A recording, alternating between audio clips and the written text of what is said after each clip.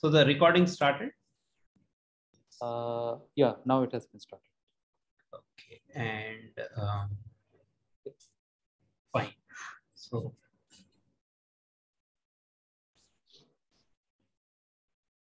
shall I start? Yeah, you can start. Okay.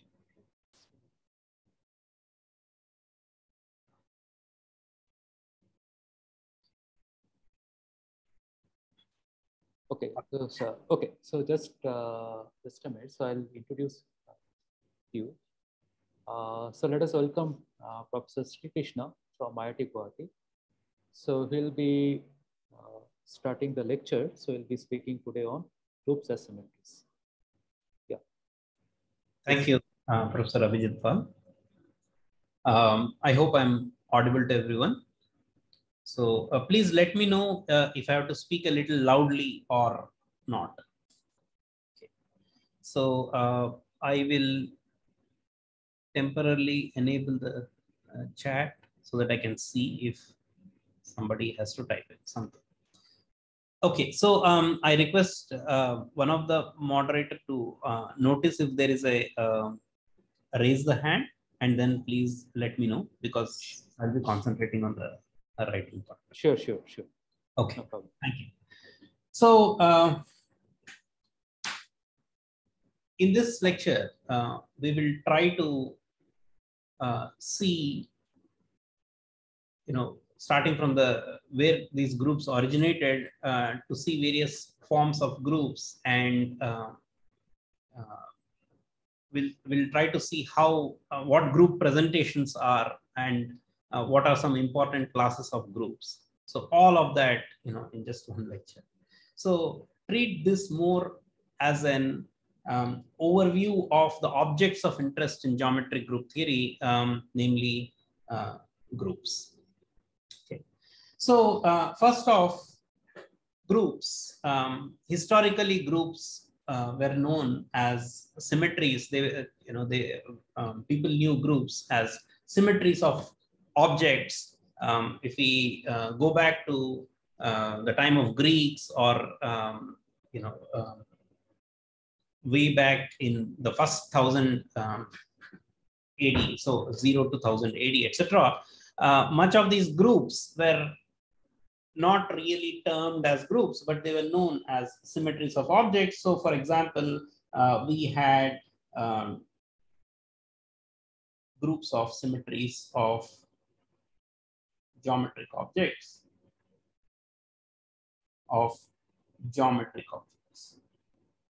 like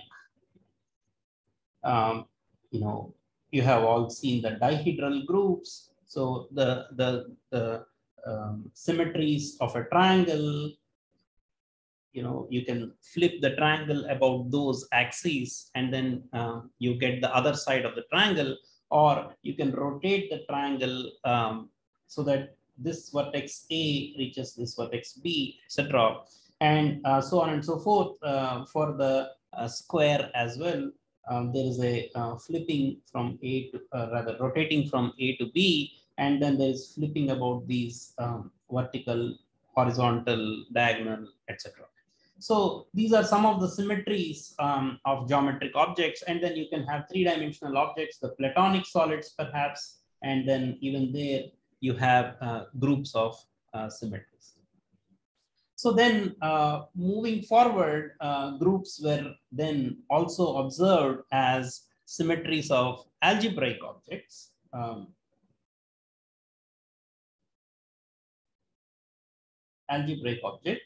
So for example, if we look at Galois work, if you have studied some Galois theory or not, basically, if you have a field extension K over F, then, and then let us say this is not just any extension, but a Galois extension.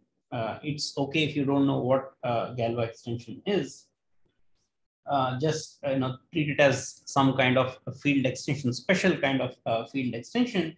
Then there is a group of all automorphisms. So I'm already saying a group of automorphisms of K, such that sigma restricted to F is identity on F.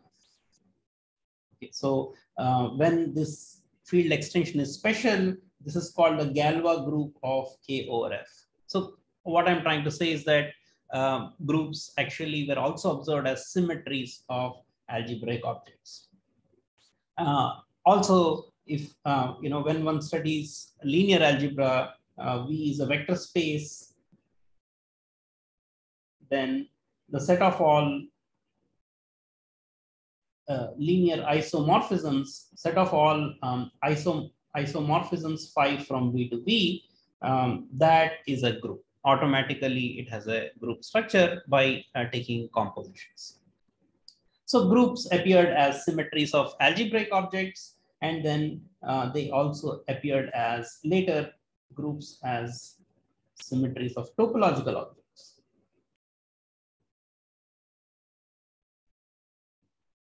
So if you have done some covering space theory, you know that if pi from X to Y is a covering projection, okay, then you can consider all the homeomorphisms from X to X, the covering space X to X itself, which basically preserves the projection such that, so consider such homeos which preserve the projection. So when you compose with pi, this F, you're still getting the map pi. So a picture is like that. This covers, and then this is pi. This is also pi. Then it preserves the object Y like that. So that's a symmetry of the top space X, which basically preserves the base space Y. So abstractly, this can be thought of as the symmetries of X, which preserve the object Y in it. Okay, so these are, this forms a group of deck transformations in algebraic topology. This forms a group of deck transformations. So, groups were observed as symmetries of geometric, algebraic, and topological objects. Now, basically, there are now groups of symmetries. We saw groups as symmetries. Now, groups of symmetries. What are these groups of symmetries? So, in any category, I'll not be technical about defining a category. Although, for those who know a little bit of category theory, you can take it to be the mathematical category. If you don't know what category theory is, or you have not looked at the definition, you can just treat it as an English word category. That is fine. So automorphisms in any category. Automorphisms are morphisms from the object to itself. So automorphisms in a category automatically naturally form a group. So this is a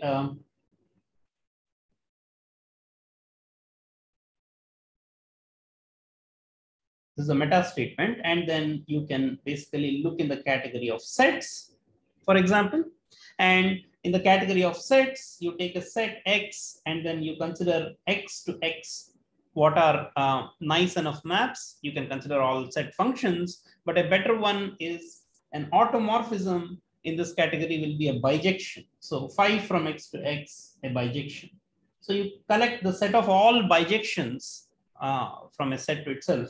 Okay, set of all bijections from set to itself. That forms a symmetry group. Sx is basically all bijections.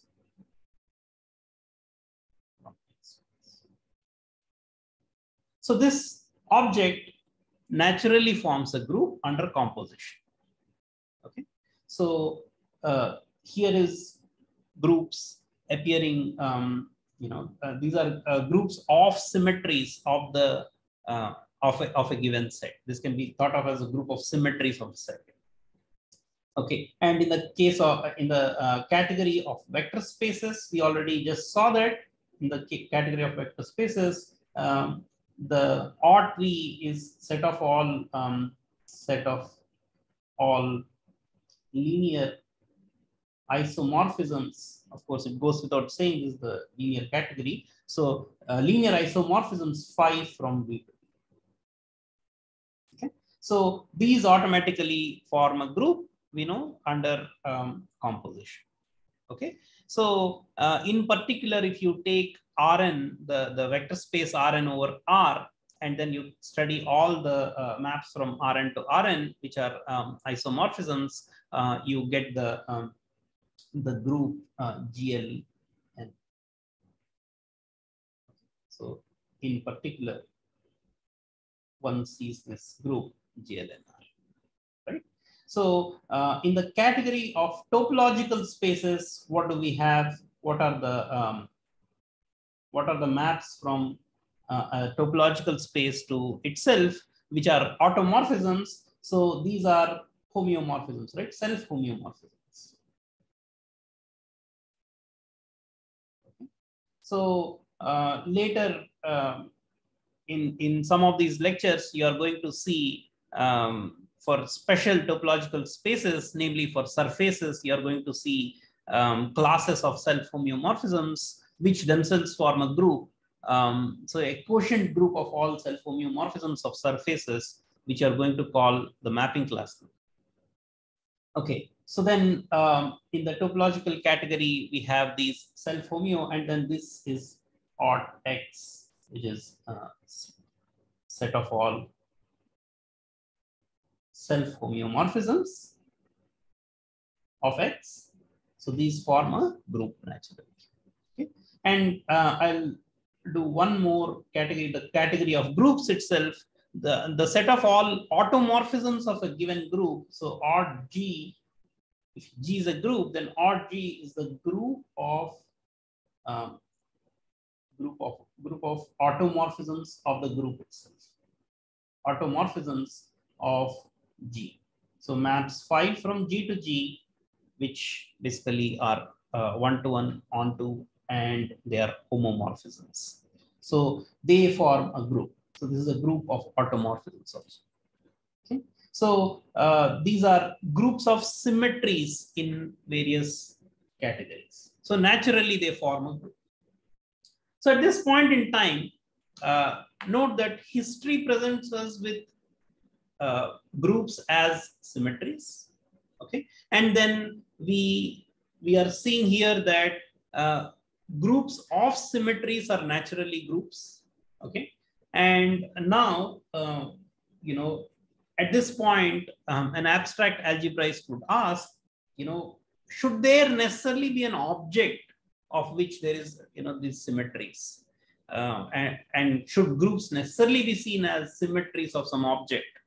So can't we just define a group in abstraction? Well, that brings us to the abstract groups and the axioms of a group. So we all know the definition of a group as something which is, you know, when you have a binary operation on a set, you know, that it is naturally, by definition, binary operation means it is closed. There should be an inverse, and then this set should be closed under taking, there should be an identity element, and this set should be closed under taking inverses. So then we call such an object as group. So the axiomatization of group then happened. So as to release the object and see this group, you know, in itself.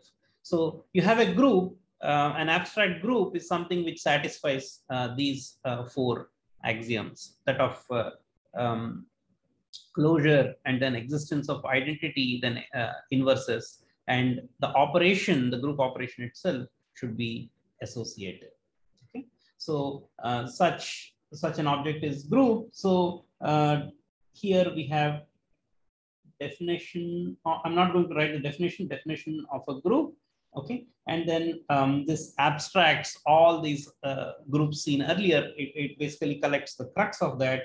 And then one is familiar with subgroups, concepts such as subgroups. One is familiar with normal subgroups and such. So one is also familiar with homomorphisms,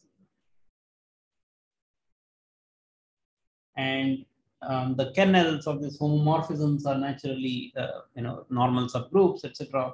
And normal subgroup correspond to homomorphisms and vice versa.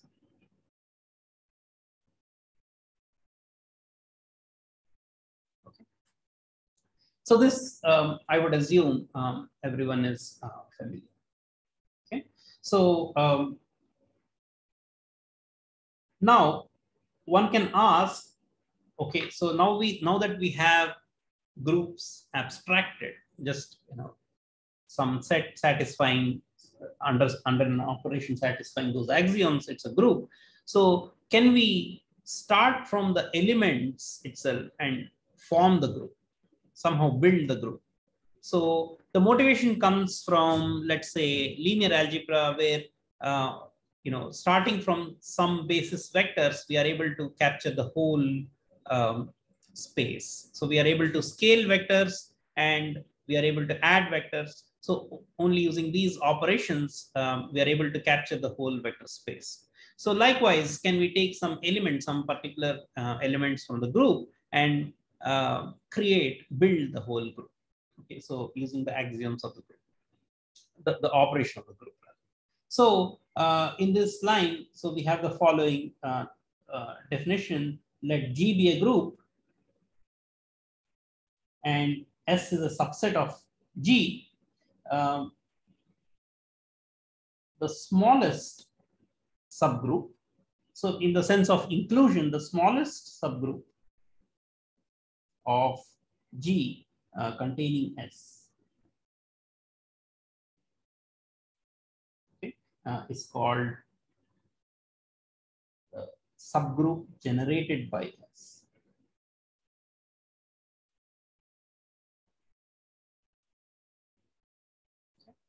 So you take a subset, some collection of elements maybe, and then you have this notion of a subgroup generated by this set S. So one can ask, well, does there exist such a subgroup? That's easy to see. We'll denote this by SG.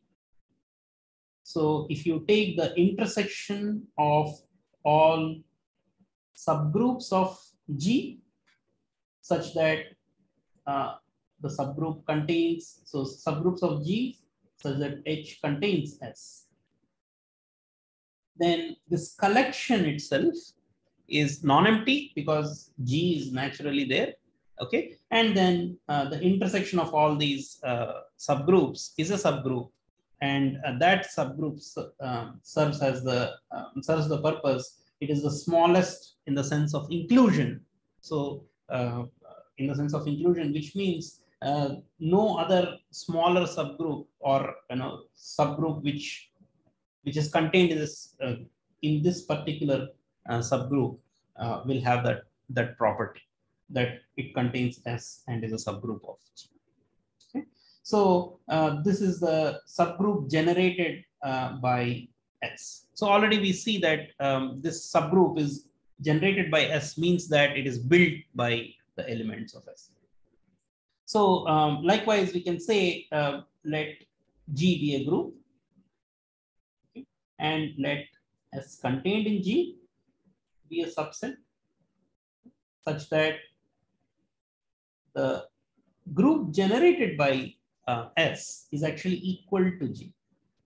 So suppose that this intersection group, the smallest subgroup containing S is G itself, then S is called a generating set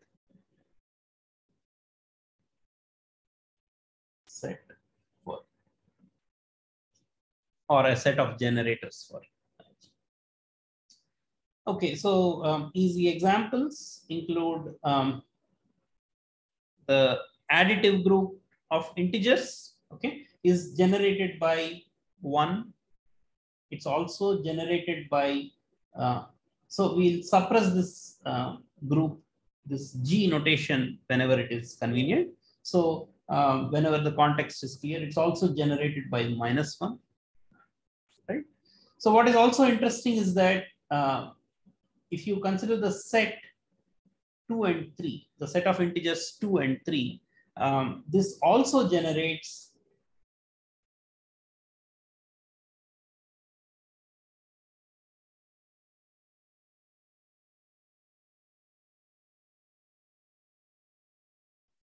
so Z is generated by 2 and 3. But however, 2 or 3 do not generate Z.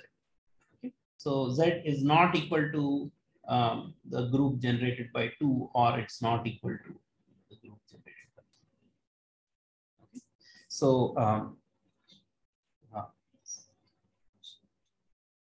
So that's basically a generating set for a given group. So one can ask, does every group have a generating set? And the answer is easy. Well, you take the whole of the group, the set, which is the group itself, then the group is generated by. So generators do exist for the whole group. So that's the notion of building elements, building the group from elements. Okay.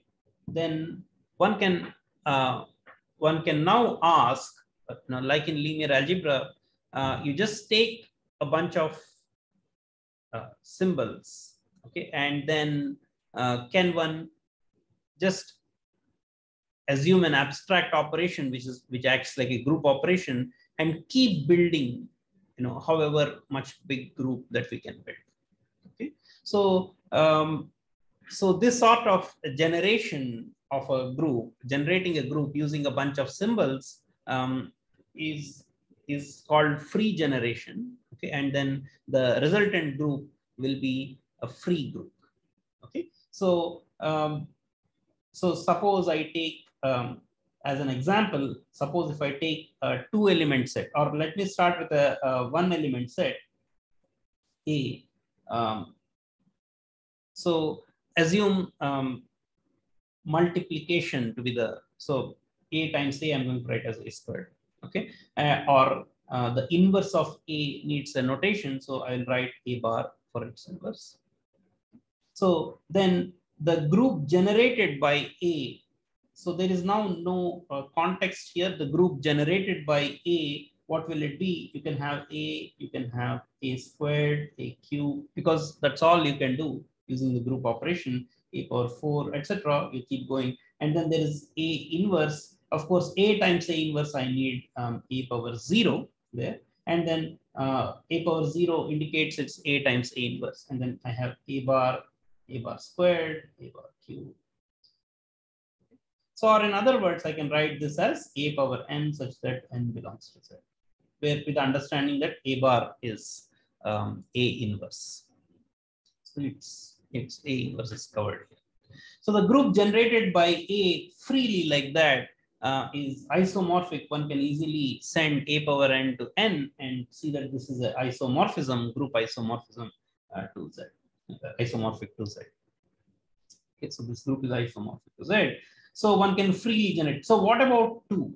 So already things get very complicated if we take a 2-element set and consider some abstract group operation where we just multiply stuff like that. Okay, so A times B is allowed. A times B is allowed. A times B times B. A inverse is allowed. Okay, etc. So corresponding to this set, we need a couple of inverses because the group should be closed under inversion. So now we take the union of these two. So we have A, B, A inverse, B inverse. Okay, and form all such finite length words. So what is the length of this word? For example, this is a word. So we call it a word because, yeah, it's in the alphabet A, B, A inverse, B inverse. This looks like a word. So and then what is the length of this word? It is 1, 2, 3, 4, 5. So 5 is 9. Okay. So we can keep on building all finite length words. So words of length 1, 2, 3, 4, 5, etc. Okay. So and then you can create a large group. So now that is not homeomorphic to any of the quote unquote known groups. So what I mean by known groups is that classically, or all the symmetries of various geometric objects, etc., they all are classical examples, and if I call them as known examples of groups, none of the this one particularly, it doesn't is not isomorphic to any one of them. Okay. So in order to formalize this construction, we do the following definition, which basically does this with any abstract set. However, the definition will look quite different than than this sort of construction. The proof, however, recaptures all of that. The proof of existence of that object recaptures that. Let us see the definition first. Let S be a set, okay, and then a group F containing S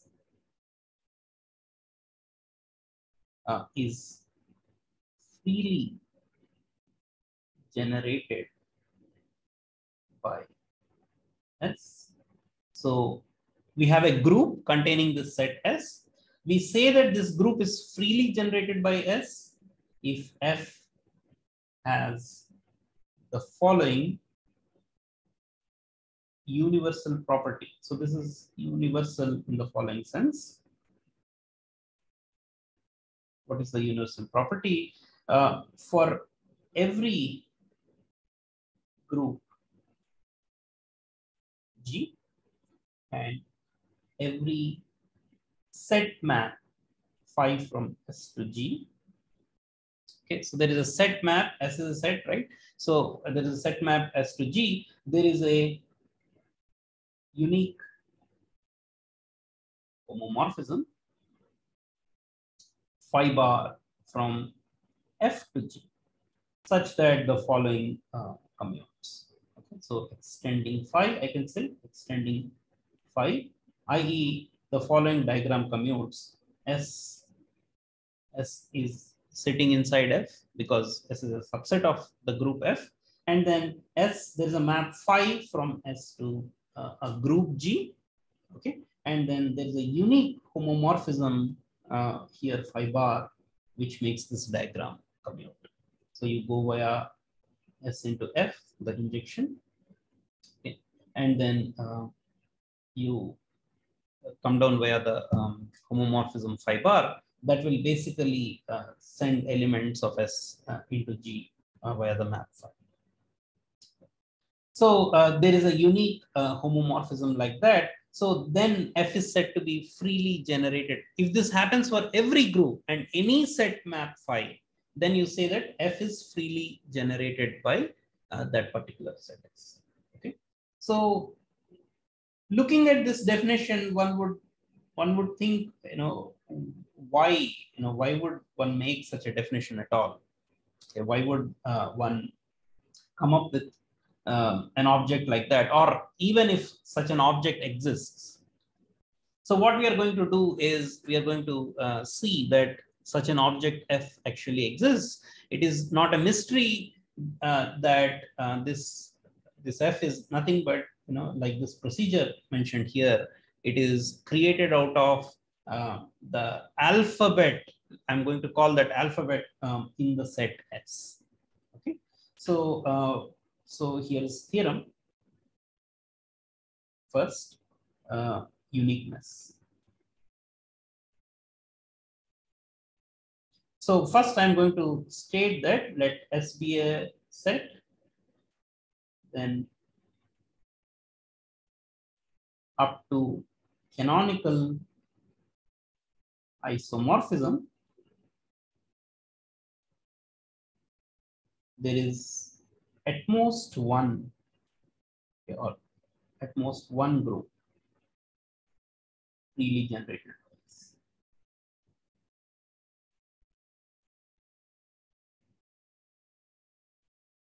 Okay, so the proof is an easy exercise in playing with these games, with these games with these diagrams. So what you do is first assume there are two groups F and F prime which both satisfy this. So first use F prime as G, then you use F as G and F prime as the group generated by S, and you compose both those diagrams to get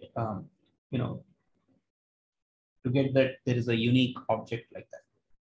Okay, so maybe we can look at this in a tutorial, or you can ask me otherwise. So this proof is easy, and I'm going to skip this proof. So there is only a unique f which will satisfy this particular property.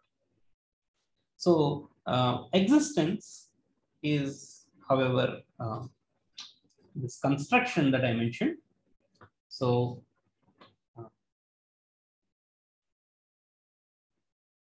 existence of a free group. So let S be a set. There exists a group F, freely generated values.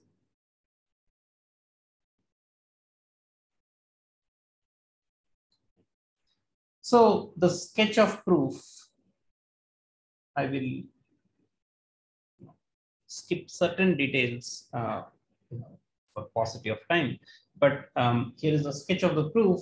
So what you do is, firstly, let us assume S is non-empty, because if S is empty, then you generate nothing but the empty world. So firstly, you consider S hat is the set of all S hat such that S is in S. So what is this? This is a set of formal inverses. So the idea is these are formal inverses to elements in S.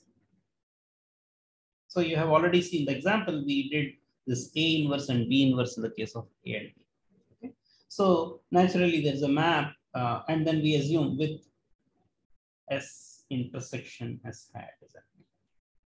So we consider a disjoint set like that, and there's a map which basically takes S into S hat. Okay, and we also say that if you, this hat operator can actually take S hat back into S. So if you apply hat to S hat, then you get back S. So these are assumptions on that particular set S hat. Okay, and you define, basically you define these maps like that. So once you have this ready, then what you can do is you can consider S union S hat and consider all finite length words in this.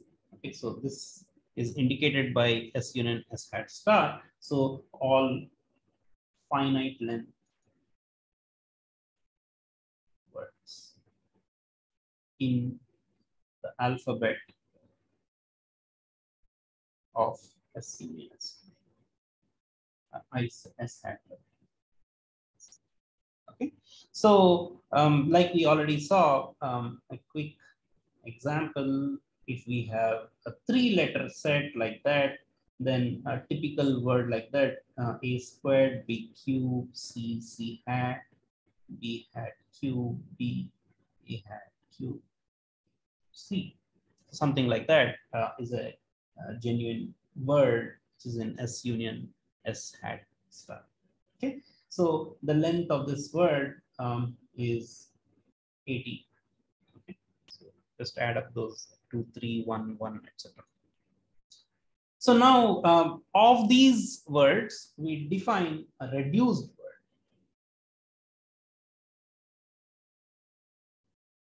So define a reduced word to be a word in S union star, such that so it's a finite length word, S1, S2, S3, so on until Sn, such that Sj plus 1, so the next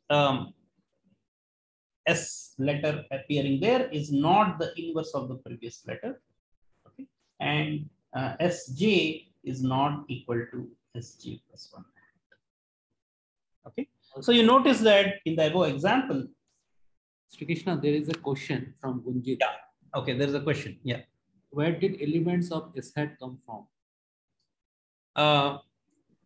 There I defined this particular S hat. Okay. So where are they coming from? They are basically symbols based on S itself. So S is an arbitrary set. So S hat is also an arbitrary set. So it's basically constructed out of, so you're asking where these S hats, these S hats belong to what? It's basically an abstract set which is based on S. Okay. So it's a bunch of symbols, if you. So then you have this this particular reduced word. If the consecutive, so you notice that in this example there is this C hat. This is not a reduced word because the next alphabet is actually the inverse of the previous alphabet. So what one can do with non-reduced words is that take that non-reduced part and cut it down, just clip it down. So C hat, you replace it with an empty word, okay? And so you can make this word, for example, so I'll continue this example. You can take a non-reduced word and make it a reduced form. A squared cube, B hat cube, B A hat cube. So B hat cube and B. So this is also a non-reduced part. You see that B hat cube is B hat, B hat, B hat, and then B. So this can also be reduced. Right? So you get B hat squared and then A hat cube, B cube. So that becomes the reduced. Okay. So once you have these collection of reduced words, so you consider F is equal to collection of set of all reduced words in S union S. Okay. So the empty word is anyway there, which will serve as identity. I'm going to say that this F forms a group, okay, under a certain operation, which I'm going to say in a moment. So empty word epsilon is an F. So there is that empty word, and then you define an operation on F under which it becomes a group. So the operation on F which is concatenation of words and reduction. So when you take two words W1 and W2 in F, notice that firstly they are elements of F, so they are reduced words.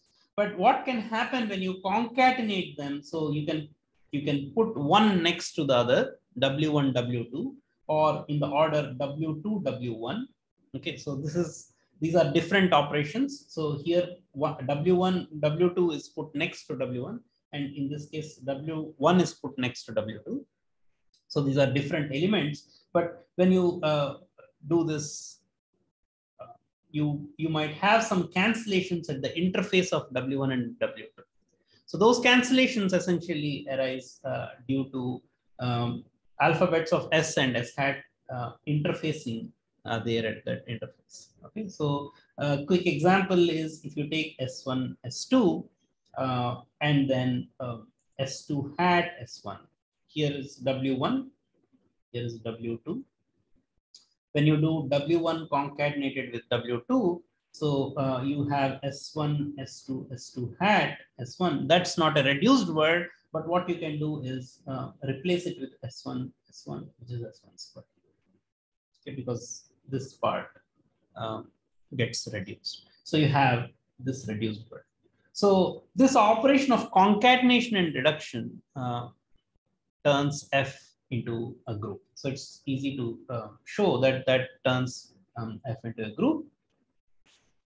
So this operation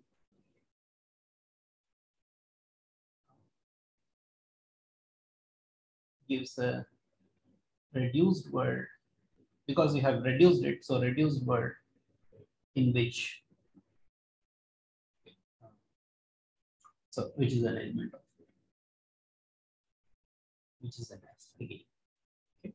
And this is a binary operation. So hence this becomes a binary operation. Remember, a binary operation is F cross F to F itself. Okay, so this is the binary operation, and so so closure is there. Okay, and then epsilon is the identity, serves as the identity element because it's the empty word. So you take S1 squared, for example, and concatenate it with epsilon and reduce it. It is nothing but S1 squared. So epsilon serves as the identity, and you have inversion. So use the these are all finite length words, finite length reduced words. Use the sock and shoe property. So inversion. So if you have S1, S2, S3, so on until Sn. So some possibly with hats, but I'm just using S1 to Sn. The inverse of this is basically Sn inverse Sn minus 1 inverse or hat. Okay, the symbol hat, we are using hats. So okay, so that is the formal inverse of this. And notice that the inverse is also a reduced word because the original word is a reduced word. Okay. So you can show that if the inverse contains some reduction, the original word should have had that reduction. Okay. So this is inversion, and the tougher part is associated. So I will skip the proof of this, but however, it can be shown through a little bit of index playing. One can show that associativity holds for this operation of concatenation and reduction.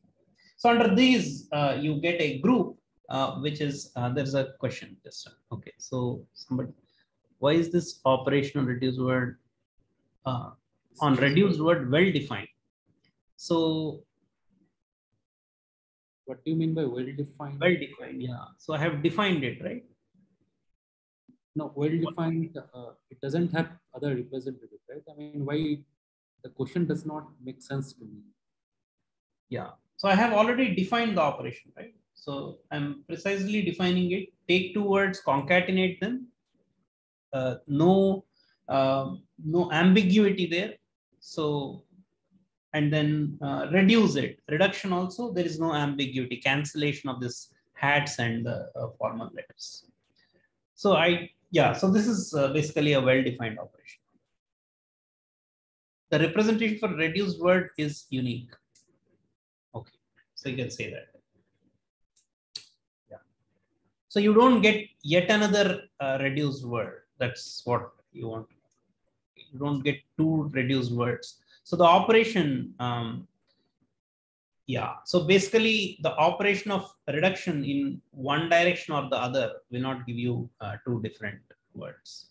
Okay, so one can actually show that with a little bit of patience. So I'm skipping that particular detail. Right? So true. So then this forms a group. So I will announce that F is forms a group, and furthermore S it is generated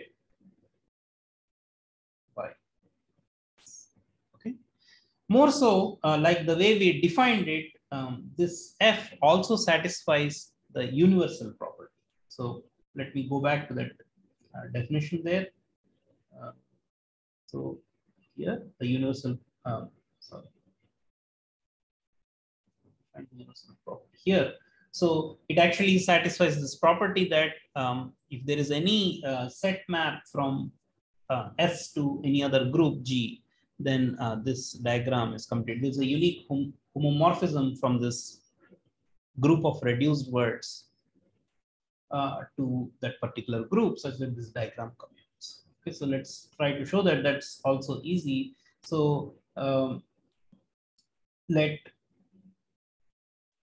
phi from S to H is a group, any arbitrary group. Okay, this is a map, be a set map. Okay, then phi star, basically what you can do is extend that map phi to words in S union S star. Okay, to H is the extended map. How do you extend? If you have, S1, S2, so on until Sn, okay, that's a word in S union S hat star. So you basically phi star of that is basically phi of S1, phi of S2. That's the extension. So, and then what is going on here is that that is a group multiplication in H. Group multiplication in H. All right. So that's how you extend phi to words. And notice that phi bar, it is easy to construct now. Phi bar of a reduced word. So reduced word is also an element of S union S hat star. So it's basically phi star restricted to F of the reduced of that particular reduced word. And you can check that this map is a homomorphism.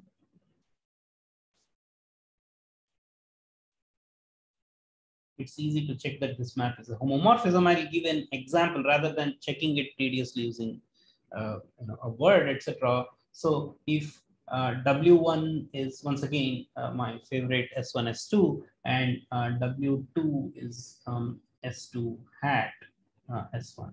These belong to F. Okay. Then your W1 dot W2 is S1 squared that we saw. Okay. So phi star restricted to F of W1 times W2, okay, is basically your phi star of S1 squared, which is going to be phi of S1 dot phi of S1. So this dot is operation in H, right? Whereas phi star of W1 and then times phi star of W2 is going to be phi of S1, phi of S2 hat, and then times. So all this is in H, operation in H, okay, times phi of S2. I think that was S2, sorry. Yeah, this is S2 and this is S2, sorry. And then this is S2 hat times phi of S2. So this gives you phi of S1 by, so phi of S2 hat.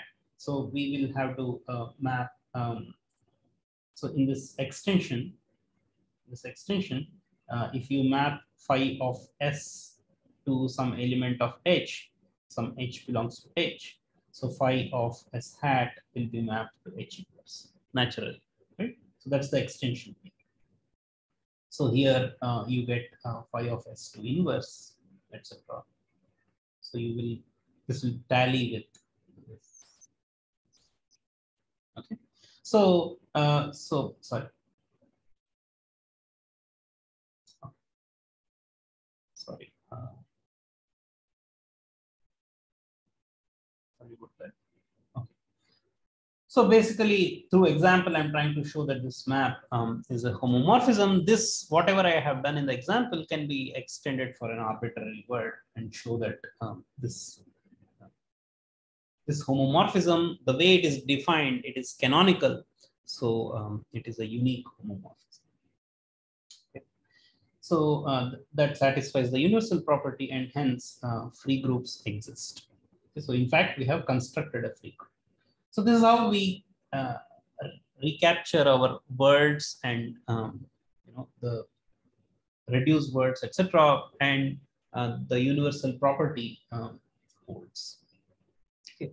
So once you have these free groups, the property of these free groups are they are freest in the sense that there are no further relations between any two reduced words. Okay, in the sense that that we are going to see in a moment.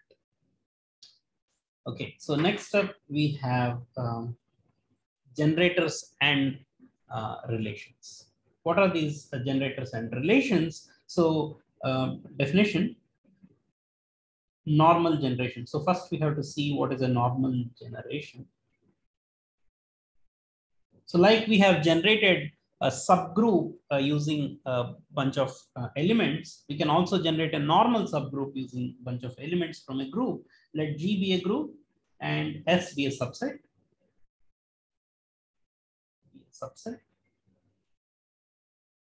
The normal subgroup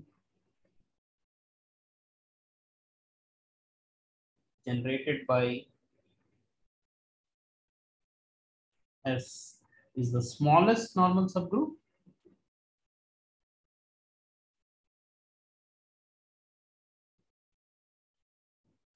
of G containing S.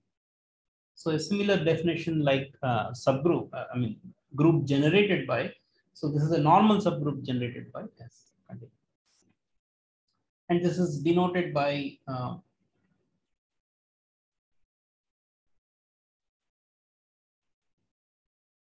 SG with a normal subgroup symbol there. Okay, and this is not a. I mean, this object exists because once again you can actually see it constructively. It is basically the intersection of all normal subgroups of G, such that H contains this set S. This collection is non-empty once again because G is in here. Okay, non-empty. So because G is in here, and so you take the intersection, that will be the smallest normal subgroup, which contains S. Now, having defined this, we can make the following definition. This is about generators, and let S be a set, and let R be a subset of S union S hat. So I'm going to call this S inverse instead of S hat because they are formal inverses. So S union S inverse star would be a subset. So I'm taking a collection of these words in here. Okay, so for simplicity, I can assume them to be reduced words. Yeah. So let this be a subset. Then let f of S be the free group. We already saw free group generated by S. Let f of S be the free group generated by the set S.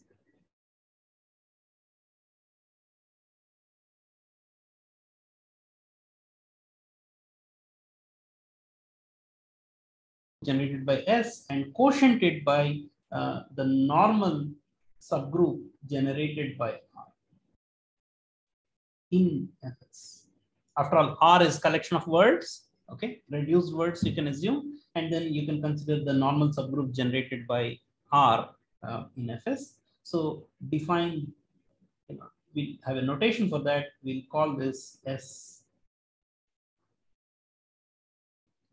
So it is a group which is generated by S, and we say that R are set of relations that we introduce for these freely generated group. So the quotient group is called, is said to be generated by S with relations. Okay, so this gadget is actually very helpful. This kind of groups are pretty much, just give a generic description of any group. So yeah, so every group, okay, can be presented like this, or every group can be given as a free group quotiented by certain relations like that, quotiented by a normal subgroup generated by some relations. So that we can do this for every group. It's easy to see. So for example, you can take the whole group as set S, Every group has a bunch of generators, I said.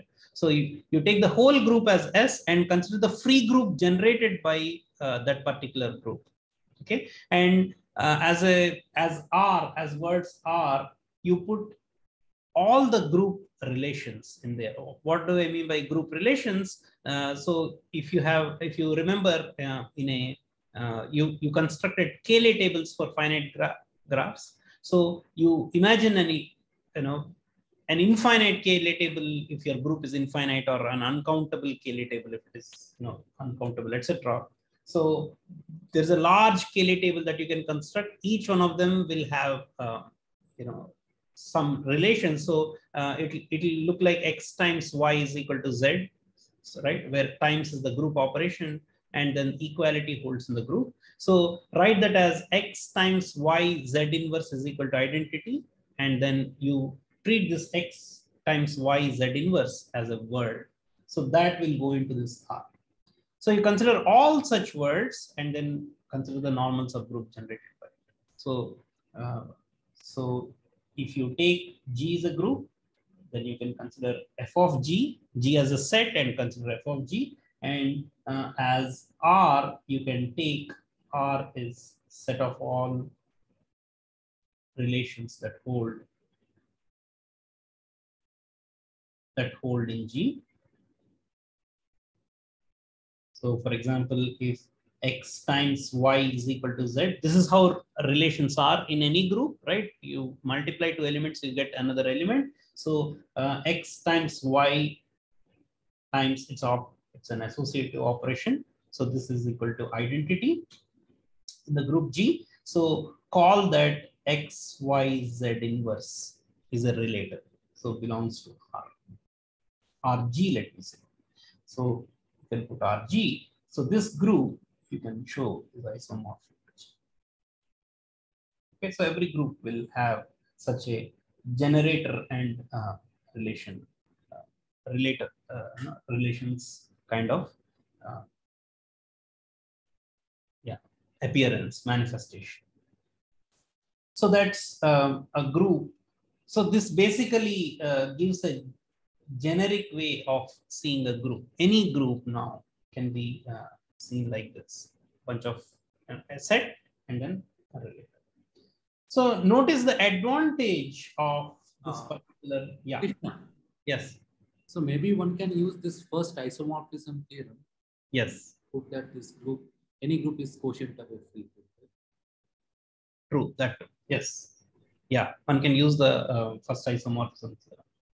True. So yes, that is true. So basically, because I'm taking the whole Cayley table or whole relations that exist here, and then I'm taking the free group and quotienting it, I get G itself. So basically, I'm using the free property of the free group. So G, F, G, and then I'm using inclusion here and inclusion here. Okay, so that's your and naturally this has to be G. Fine. So what I was going to say is that the advantage of this gadget is that so far, if you look at history or that first two slides that I presented, groups appeared as symmetries of object. So maybe you needed an object on which this group acts. So the abstraction of the group has done away with this object. It gives a group as a bunch of axioms, right? So now the question is, can you give me any group? Yes, this is the most general way to give a group. Okay, using any arbitrary set and any bunch of relations, you can give any group. So that's.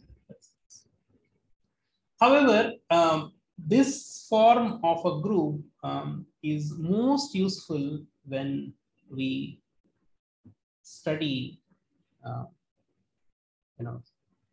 this particular SR with S is finite. Okay, when the set S is finite, this is the most this is useful. This gadget is most useful then. Yeah, so we will comment on that later. So this SR satisfies the following universal property. Okay. So, universal property.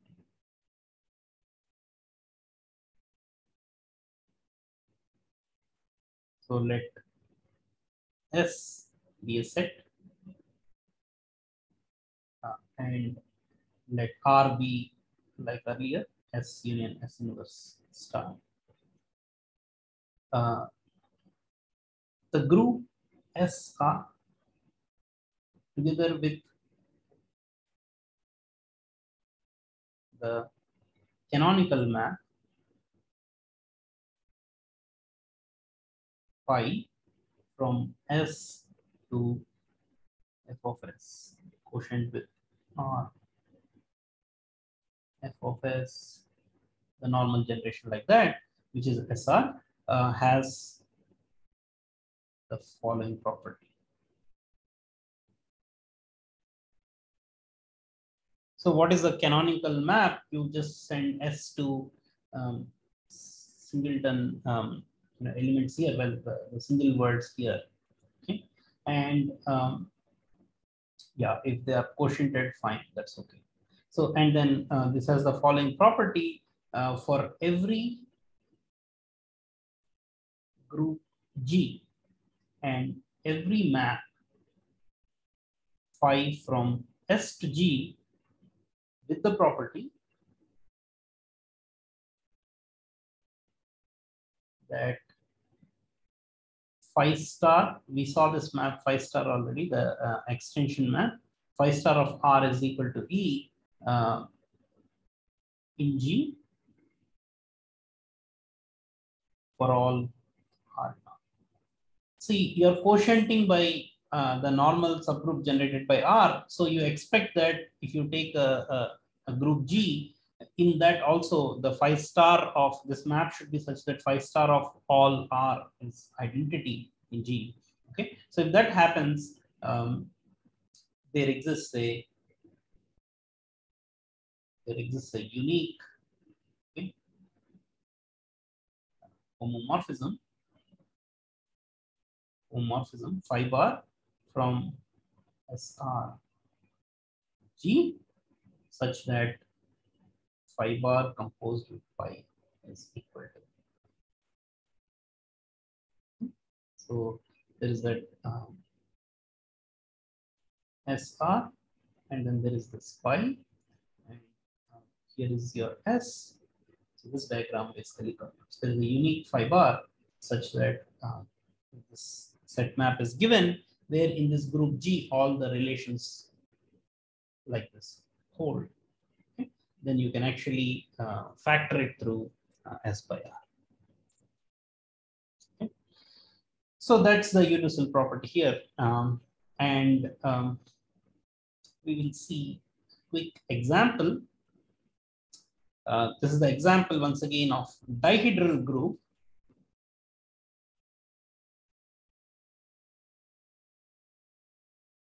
Okay.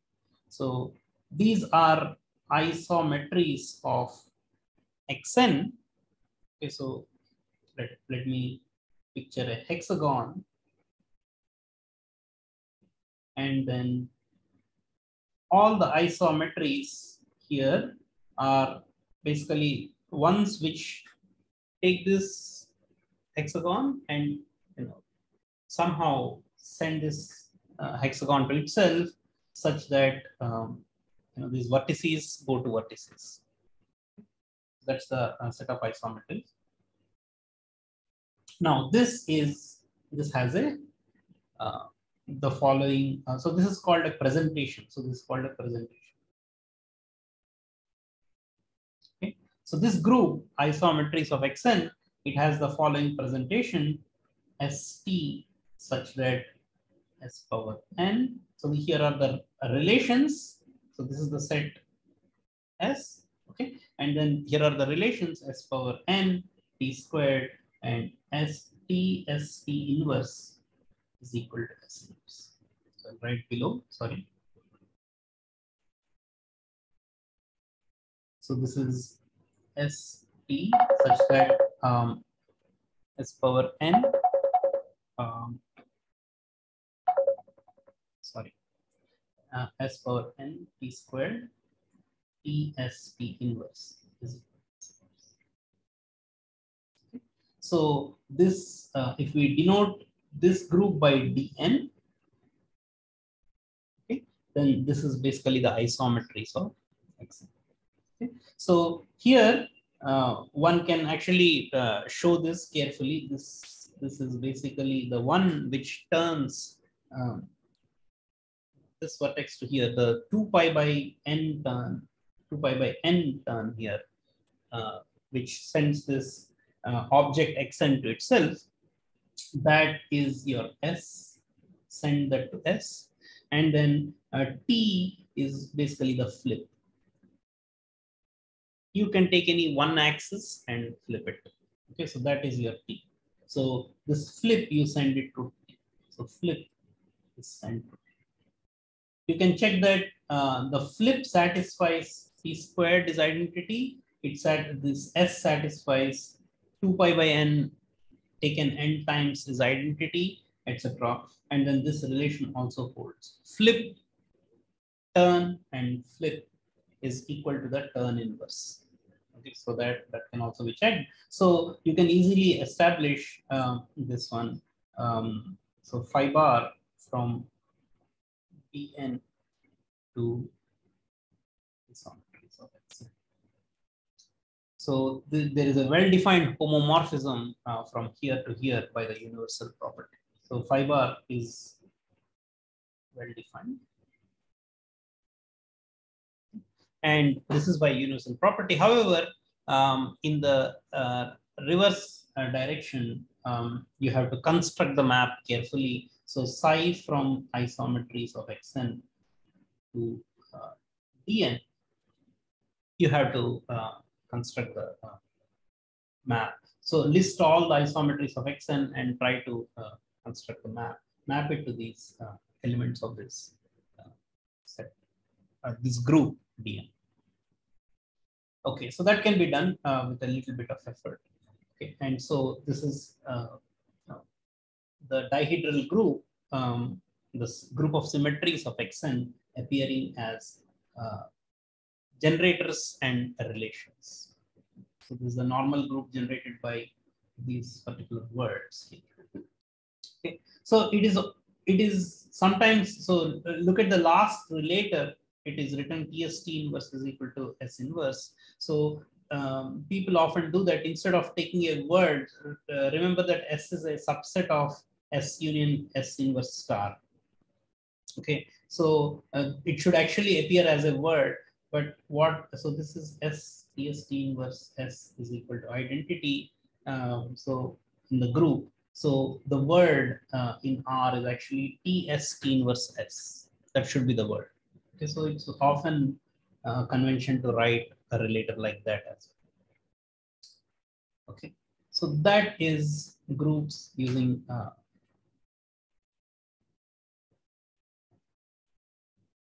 relators and generators and relations. Okay, so in this regard, there are this presents giving groups as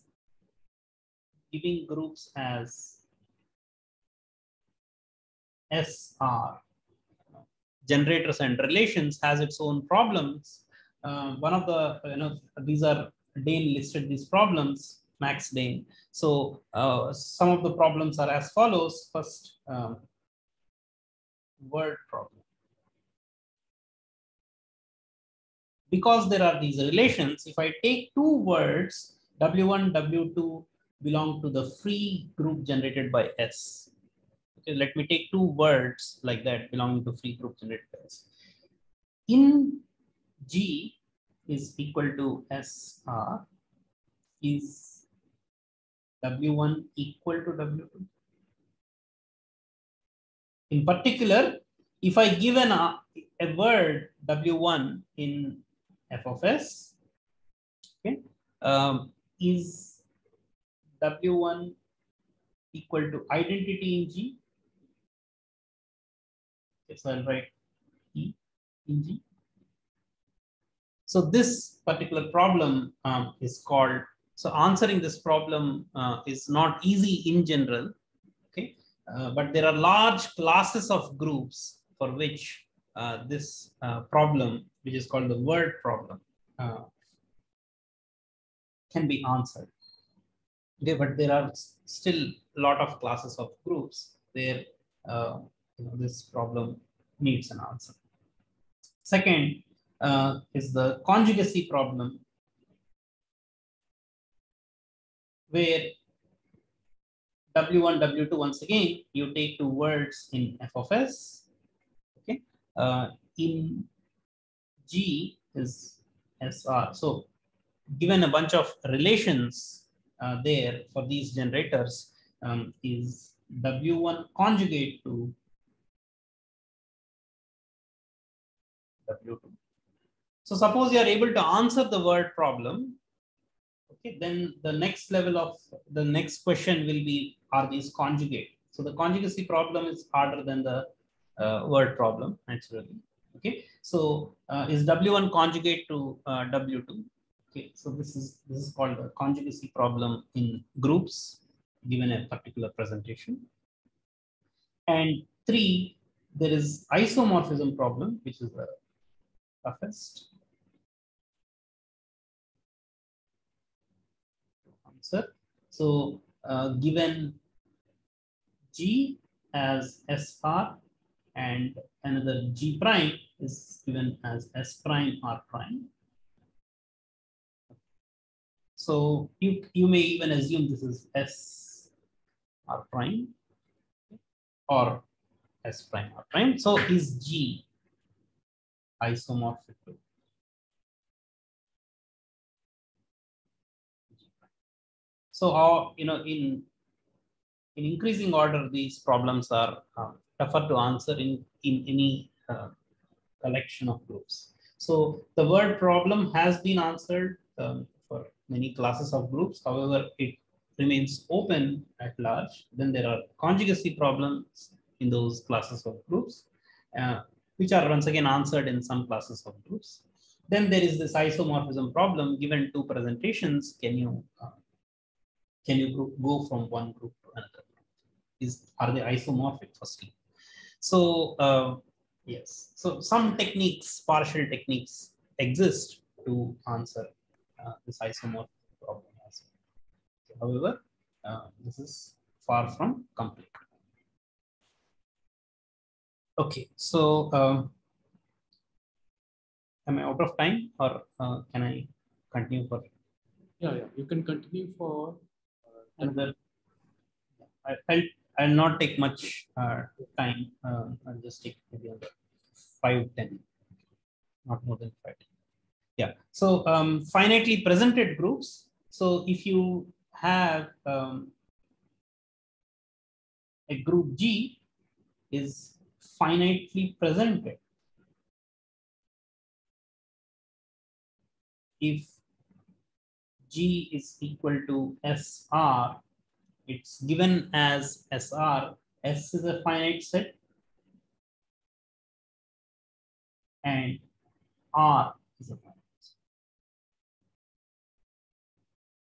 So if G is an abstract group, if it can be written as SR like that, where S is a finite set and R is also a finite set, then you say G is finitely presented. So generally, when you want to say a group is finitely presented, it comes associated with a finite presentation. So as an example, if X is a path connected CW complex. So it's for those who have just seen simplicial complexes and not CW complexes, CW complexes are a generalization of simplicial complexes in a manner of speaking. Okay. So if you have a CW complex with finite 2 skeleton, so if you have taken algebraic topology at the level of Hatcher, then you would know a CW complex. So if it has a finite 2 skeleton, okay, then the fundamental group of phi1 of x is finitely present.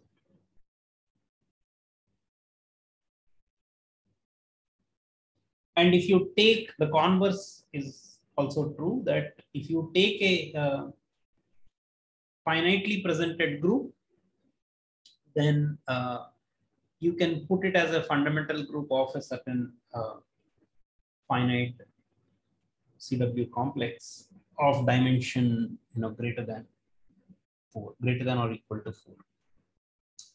All right, so that's that, and then here. That's one example, and yeah, so there's appearance of the fundamental group here, and I will state a fact that there are. You might be wondering that if every finitely generated group is finitely presented, there are finitely generated groups. So it's called finite generated group if S is a finite set, right? We already said that. So there are finitely generated groups which are not finitely present.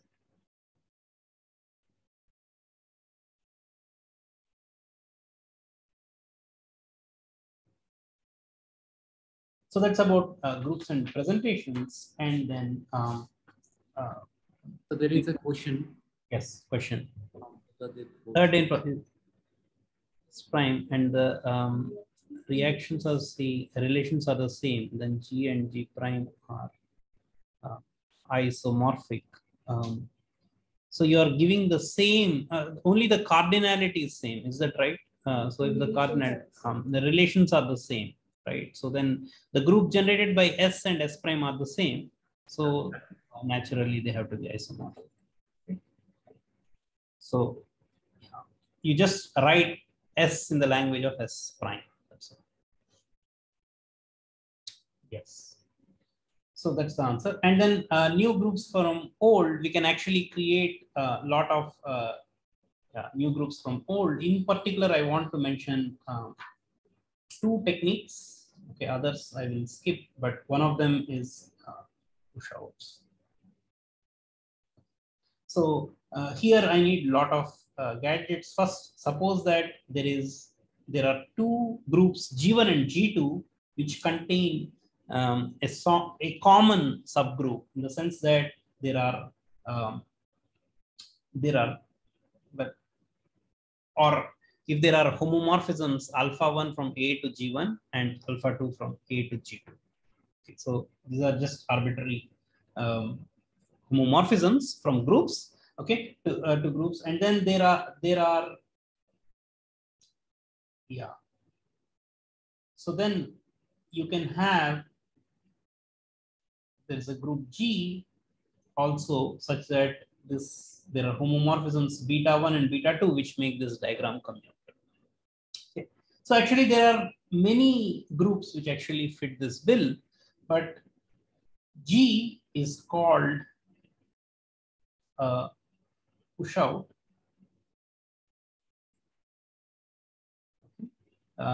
G is called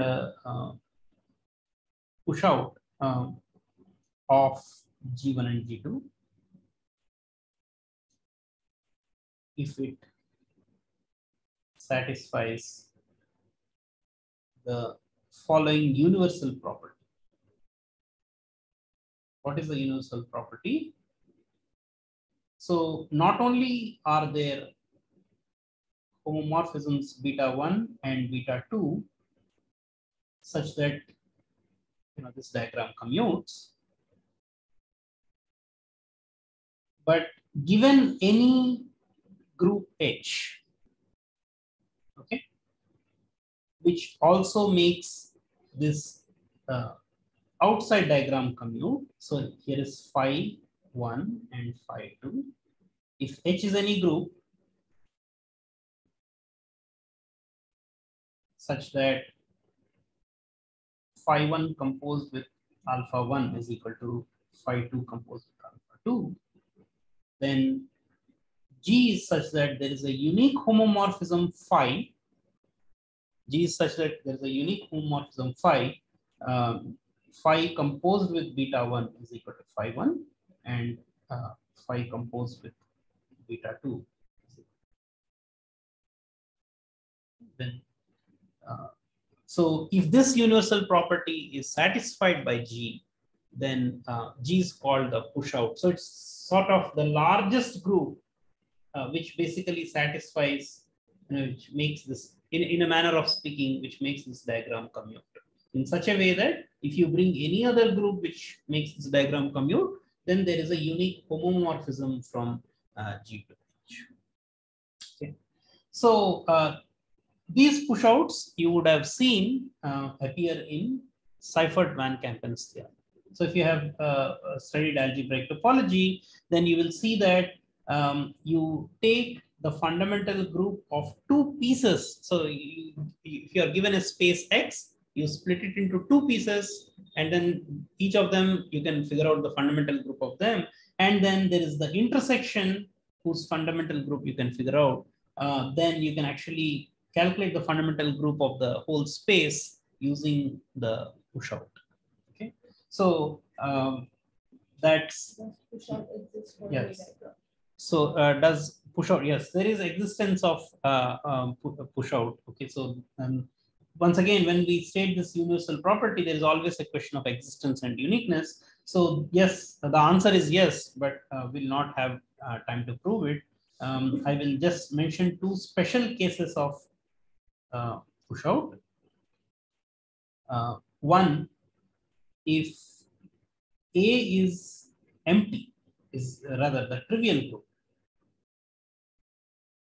then the push out, then G1, so this push out is written as G1 star. So if you look at this diagram, it's written as G1 star A G2. Okay.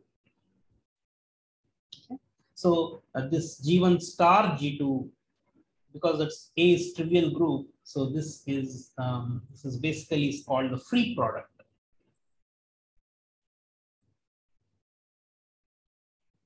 of G1. Two, if alpha 1 and alpha 2 are injective, there is no reason. So if you have worked out some fundamental groups, we'll do so in tutorial 2.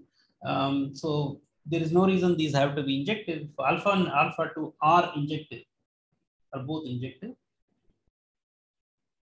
then this G1 star A G2 is called amalgamated product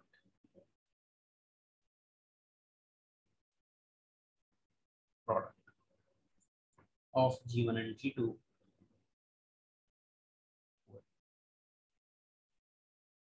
Okay, that gives amalgamated product. So yeah, so this have to be injective, then you get this push out is an amalgamated product, amalgamated free product. And so those are the special cases I wanted to mention. I think let's stop here. So those gives you more groups which are presented. Okay, so this group will have a presentation. We'll see in the tutorial using Van Kampen's, we can actually get a presentation for G. Okay, so not in the abstract setting of groups, but when these are fundamental groups of topological spaces, we can actually get a presentation for G using presentations for G1 and G2. So in general, a presentation for G exists using the presentations for G1 and G2. So I'm not doing that here. And I want to mention that all or much of this material is coming from geometric group theory by Clara Lowe. It's a very well-written book.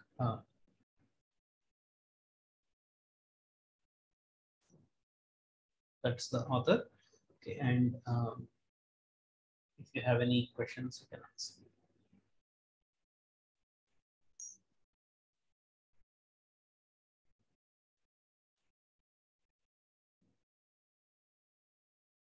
Yeah, if you have any question, please ask. Quick question you can ask.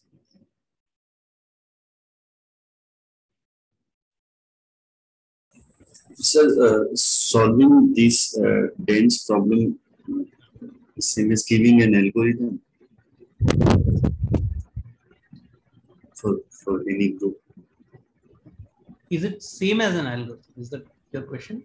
Yes, yes. Means what is the meaning of solving this? Meaning of solving is basically yes, algorithmically solving.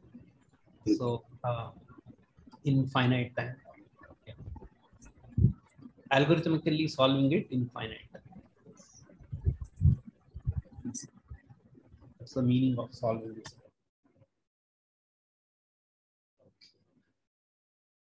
Fine. If there are other questions, are there any other questions? I think in Monkress also this push out kind of thing, it is also there, I guess, right? In Monkress, this topology book. So in the limited setting of trying to see presentations of these pushouts, of topological spaces, we'll see the Seifert Van Kampen applied to surfaces in the tutorial. If you have not already seen such a thing, we will see that in the tutorial. So we can give presentation of the pushout.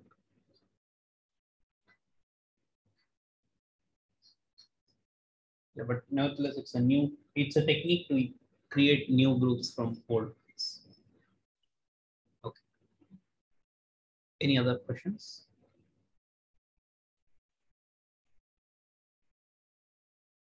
Okay, if not, shall we meet in some time for the tutorial? Yeah. So shall we start 11:30 or you want later? 11:30 is 10 minutes break. Okay. Yeah. Okay. So then, so we meet again at 11:30. Yes. Yeah. So surveys or sort of, if you are here, please stop the recording.